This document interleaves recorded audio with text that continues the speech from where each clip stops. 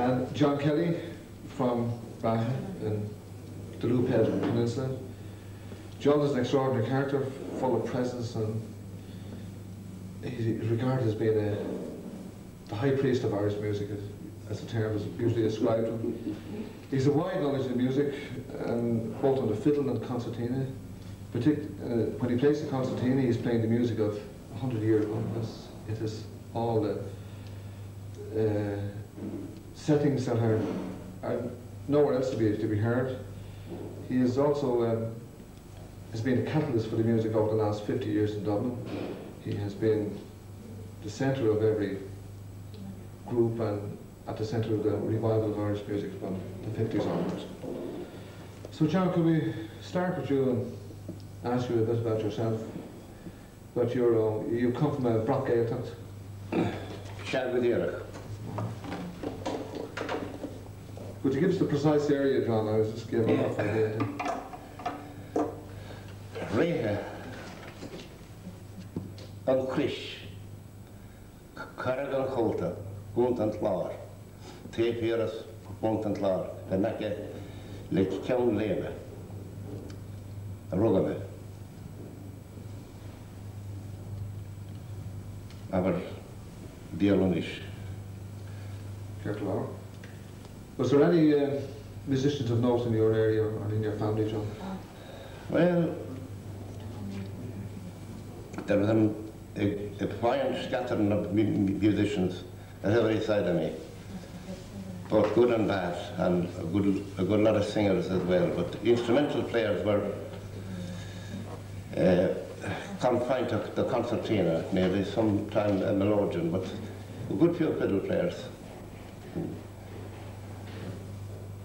There were, I suppose, a couple of fiddle players in every townland, you might say.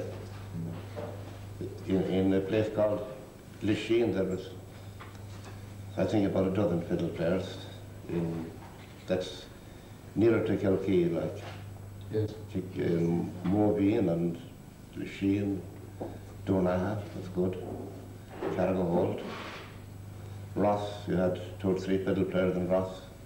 A couple in Kiltrellig. Ray, there was 2, that was Mikey Callahan and myself. And I heard you mention Michael McMahon from Lisheen. yeah, but Michael McMahon, yes, he was a very active musician in them days, because way back in the 30s, people were very poor and they had to hold raffles. They'd raffle maybe a sheep or a bottle or something like that, or even a horse's collar. And for the shilling to go in, and well, the man might end up, the house might end up making maybe the £5 note, which is an awful lot of money, after giving tea.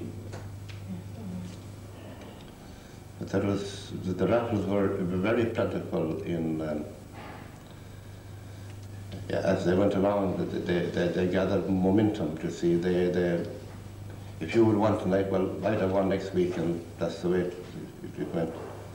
And they weren't able to get the musicians to go around, but there'd be 2 or 3 of them on the one night. But Michael McMahon was very active in those times, playing for raffles and weddings and anything. He was a very good player, yeah. He was a fisherman as well. He's rock fishing up the high cliffs there. He died on Christmas morning in 1930. That's a long time ago now, isn't it? Yeah, good memory too, John. Yeah. Concertina players, John, you mentioned some people before to us, Mary Nocton and Tim Griffin. Mary Houlihan, she got married to Nocton. She was about the best of us there. She was beautiful, and she used to sing, accompany herself singing. She was a beautiful singer.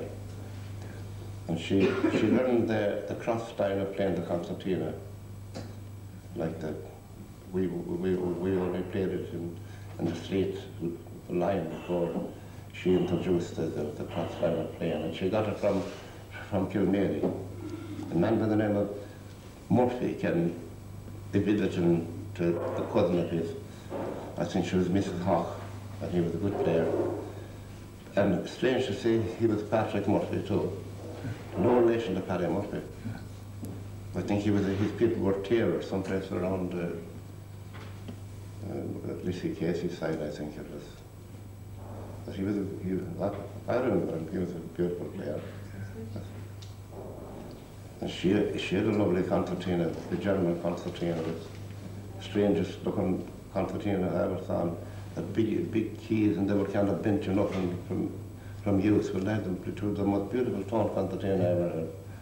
It was a cross between tenor and flat, you know. There was a beautiful tone.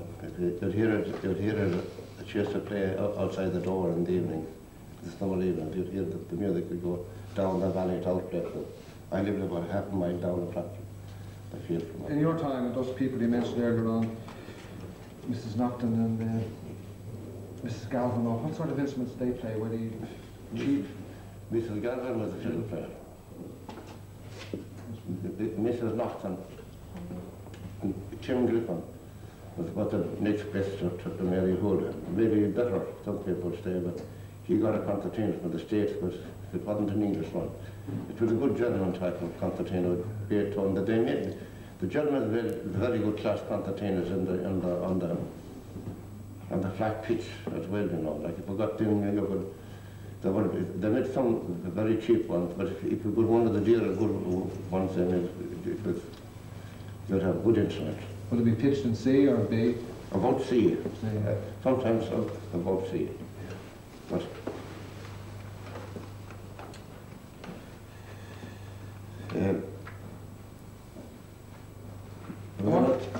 another man by the name of Mikey Gary, he played the concertina. He was the son of Patsy Gary, and he was a very good player. And my uncle Tom Keir, of course, he taught me to play the concertina. And he was a beautiful player in the common style. His rhythm was faultless. As a matter of fact, I often said when in the latter years coming down to visit, and I used to bring him out for a night or two, I said it was a pity it was ever changed, you know. The hard section of the music it showed out more in the concertina. That time it was floral. Yes. It was beautiful, you know, like the rhythm was outstanding altogether. But Kilkee town was a great town for concertina players, and they had English concertinas there before we. It was there I got my first concertina. It was bought, my father bought it, I'd say. That time there was about 6 English concertinas in Kilkee. Paddy McGrath, the blacksmith, he had one. He was a beautiful player. And another man by the name of Flattery. And Austin Keane, I think he was from the Beltard. He had a good English concertina. And I used to get the loan of these concertinas. So I'd meet them out maybe some day at a race in Kilkee. They'd be playing and having a few sets. They often played them, but I thought I'd never get on them because you couldn't ask the old people to buy things like that. They'd be £10. That was the price of 2 cattle. That's right. In the days. Oh, indeed. So you eventually got one. Who gave you the concertina, your first concertina? Well, I took 3 English concertinas, and they wouldn't last 6 months. And I was well pleased with the concertina until I got the fiddle. And then I found the fiddle was always in tune. And it was very easy, you see, it was so beautiful to play it and all. And I lost interest in the concertina, but what I learned I had all the time, and I used it. At the Ceoil now, I often met people with concertinas, and I'd always play a couple of tunes. And I used to be overjoyed to play in many places. I remember I met people in Longford, played in Longford, and I played it all. I got the loan of a concertina. I played it in Lipstone for a whole Sunday there. And I think I was playing better than I'm playing now, and I'd only the simple tunes that I learned when I was a boy. It's the style, John, that's so ornate and it's unique nowadays, isn't it? Mrs. Mullally, you mentioned, she comes from the heart of country. Yeah, she's a Mick, she's her maiden name is McCarthy from where? Cool, yeah. And she was a very interesting woman in the Concertina. I heard Tim Griffin playing a tune, and between the hornpipe and a reel, it should be played for the last part of the set. And I kind of lost the turn of it. And to my amazement, Mrs. Mullally got the concertina one time in my shop, and she played the tune, the very same as he had it. And I'll try to play it now. Good man. Good man.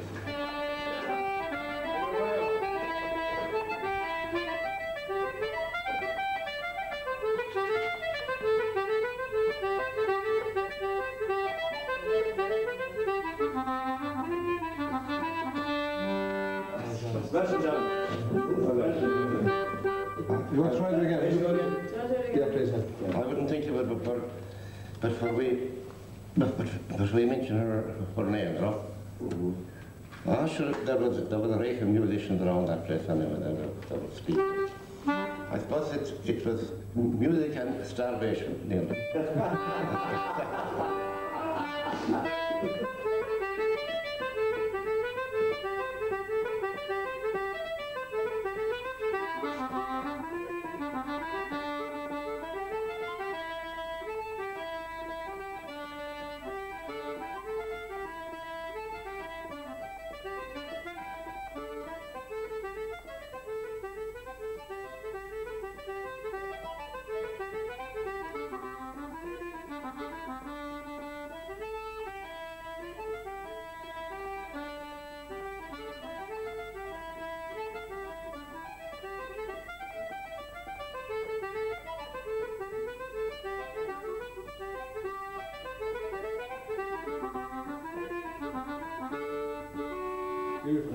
But you know, that's, as we said, it's music from another age. You know, all the ornamentations and even when you play tunes that are generally well known today, you know, the different settings. Tim Griffin, they used to play the tunes like the top part first and the low part the second, you know, like they turn them around and put it suit the concertina. And to another one now that I think of there now.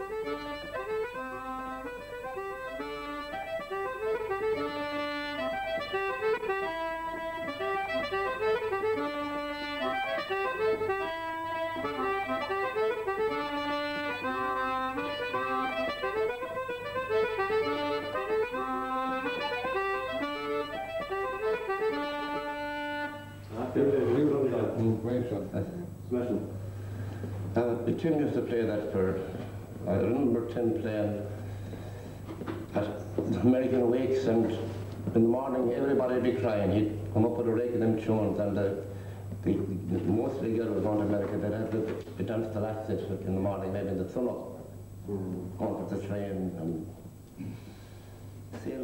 the most of them didn't ever come back. Where would you go from? That Limerick or Cork? They go by train from Kilkee to Cole. To Limerick and to Limerick to Cole. There was heavy immigration from those. Oh, there was. It was all America there. We had the 4 generations that went to the States, and James is the 5th. Yeah. There was James is the 5th. James Kelly went out there. Yeah. And you know, Father John, apart from your uncle, did your mother and father play Well, my mother played the concertina. That was the first music I ever heard. She played the concertina all her life, nearly like, but not a lot. She had 8 children, or the 8 or 9. Yeah. Couple of died. We settled for 8 anyway. She was a great enthusiast for music, and she was a beautiful singer. She was a beautiful wife. I have the songs that were taken in my father's anniversary, the 50 years later, when I went down the time I was at Theatre Corner in 1958. Right.